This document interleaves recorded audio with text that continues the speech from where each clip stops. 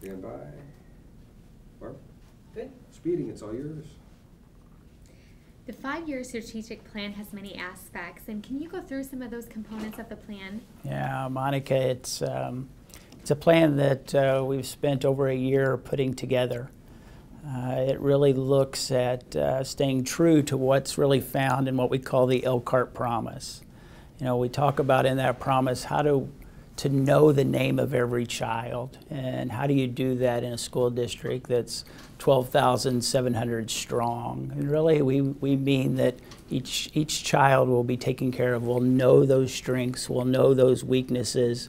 Where there are those strengths, we'll build upon them. Where we find those weaknesses, we will build support around. And we'll do that by having what is really the second tier of that strategic plan is an engaging, highly effective staff. Our staff does amazing things, great things each and every day. And I'm sure many school corporations around the state would say that about their own staff, but we truly do have a great staff here. And so we feel if we can support our students with great staff, great things will happen. And finally, we need the support of our community, and that's really kind of the last part of the promise, that we will not only get students college ready, career ready, but we'll also get them life ready, but we need the help of our community to do that.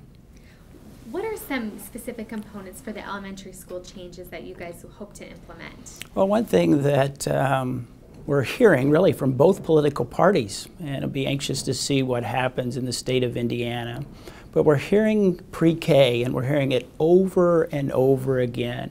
And so we want to be ready. We want to set that stage. If Indiana moves to pre-K, that we're ready to answer that challenge. So one part of our plan really addresses pre-K.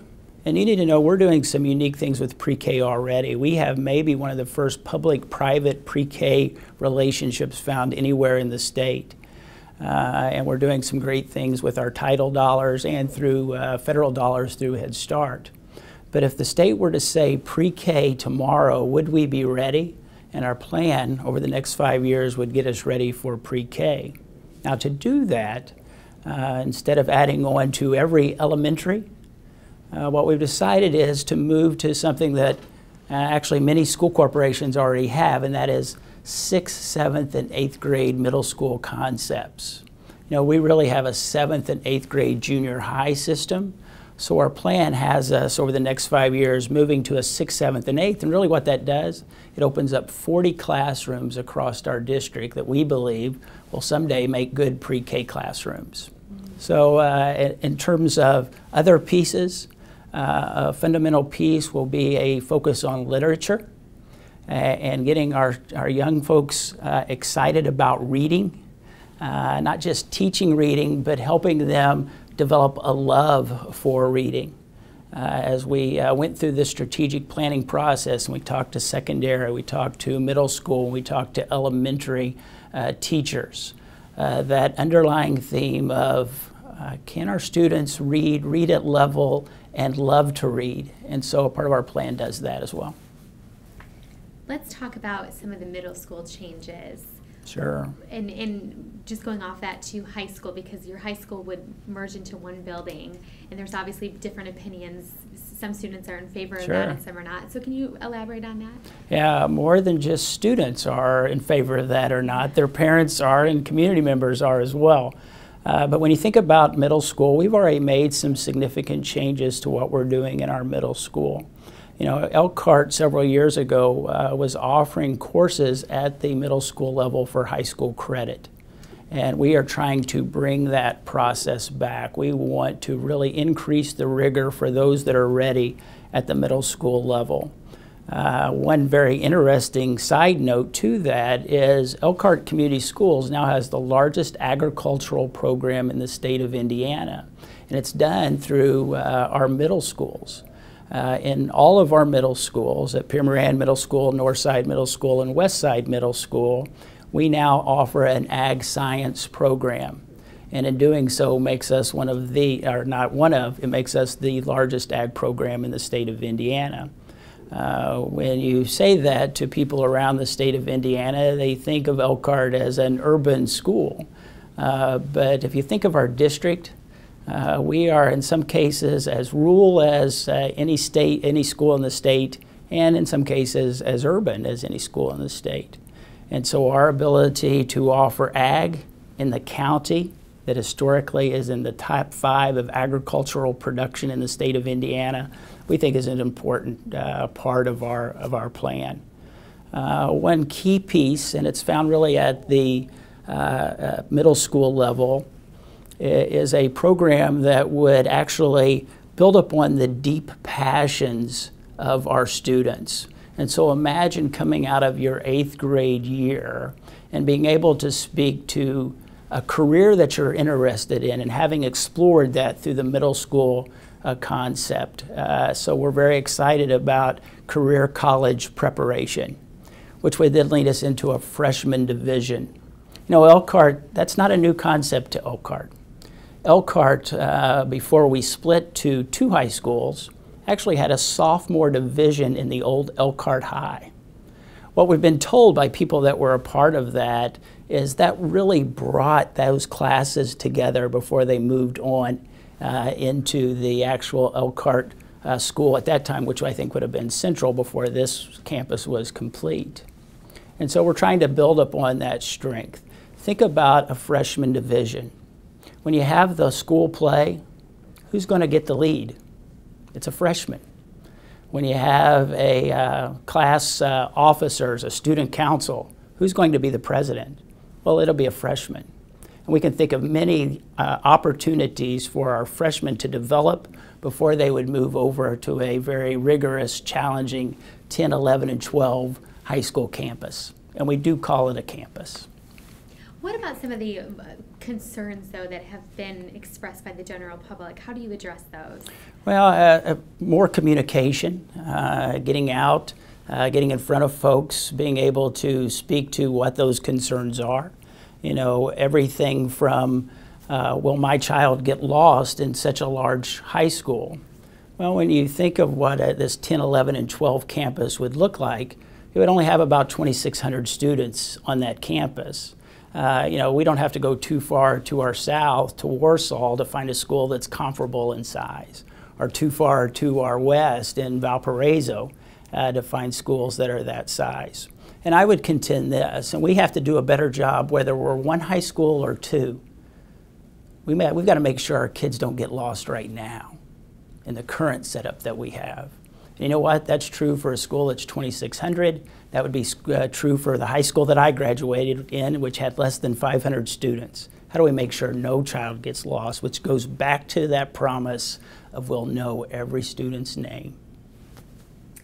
How will you ensure or improve highly effective instruction in such as personal development and even your RISE evaluations? Yeah, interesting. You know, I put our teachers up against any teachers across the state of Indiana. I would love for other teachers from around the state of Indiana to come to Elkhart and teach in our classrooms, and let's see how highly effective they are, because we have great teachers. What we have to do is ongoing professional development, professional learning communities that will take our teachers that are good, make them great, take those great teachers and turn them into master teachers.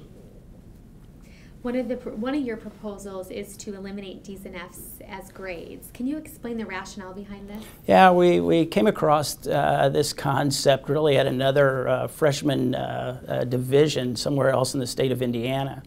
And what is a D? A D is barely passing. Do we want our students to enter into a vibrant 10, 11, and 12th grade campus barely passing? No, we believe that as educators, whoever walks through our door, we have to educate them, no matter what they bring through the door. And so by having this discussion about what does a D mean, we think we need to get our students to something that's much better than that. And so if these kids come into the classroom and they have a lot of challenges and distractions, especially in their home environment, how do you plan to address that? Well, I think through a number of different ways. One, we talked about professional development for our teachers. We're talking about developing what we call a work ethic certification Imagine this. Imagine graduating from high school with a work ethic certification. Not just your GPA, not just your college track, but a work ethic certification. You know what, employers, when we talk to them, what they're asking for? Do students work well in teams? Do students show up? You know, what does their attendance rate look like? Are they good citizens within the school? You know, in many of the companies that are here in Elkhart, when they hire Elkhart grads, very rarely do they ask for a GPA. They want to know about the content of the character of the student that graduated. And so a key piece of our strategic plan, whether we're one high school or two, is to bring forth this workforce certification. So imagine walking across the stage, and not only do you have your sash for Honor Society, but maybe you have a sash for your work ethic certification, something that needs to be earned and not just given. We know that the 5-year strategic plan was passed by a vote from 6-1. What is the next step? Yeah, you know, that was really sounds hard to say after a 1.5-year process, but that was really permission. It was permission now to pursue this plan. And so have we talked to architects about what possibilities are? Yes, we have. Have we talked to financial institutions about the implications of that? Yes, we have. But have we gotten serious enough to where we actually wrote one of those groups a check? We've not taken it to that point yet. So we will start to investigate what those opportunities are for a campus. We believe right now at this point that the 10, 11, 12 career college campus would be right here at this campus that we're having this interview in at Memorial High School. And why do we say that? One, we have a fantastic career center that already sits on this campus that, I'll be honest with you, is already underutilized. And so we believe by bringing our 10th, 11th, and 12th graders here that we can take better utilization of that wonderful facility. What do you hope to achieve with this new plan, and what is your greatest goal? You know, we want to make the promise a reality. You know, that's what we hope to achieve. And whether we're one high school or two, we want that to be our reality. In the end, our community will guide us if we end up being one high school, just as it did about 40 years ago when it decides to move to 2 high schools. So we've set out on this adventure. We'll see where it takes us. But our hope is that we truly do know every student by name. And that's just not by knowing their first name. It's knowing who they are, what their interests are, what their strengths are, what their weaknesses are. And as an institution, how do we move them forward in their life journey? And we will do that with amazing staff. And we already know we have an amazing community, and all working together, great things can be accomplished.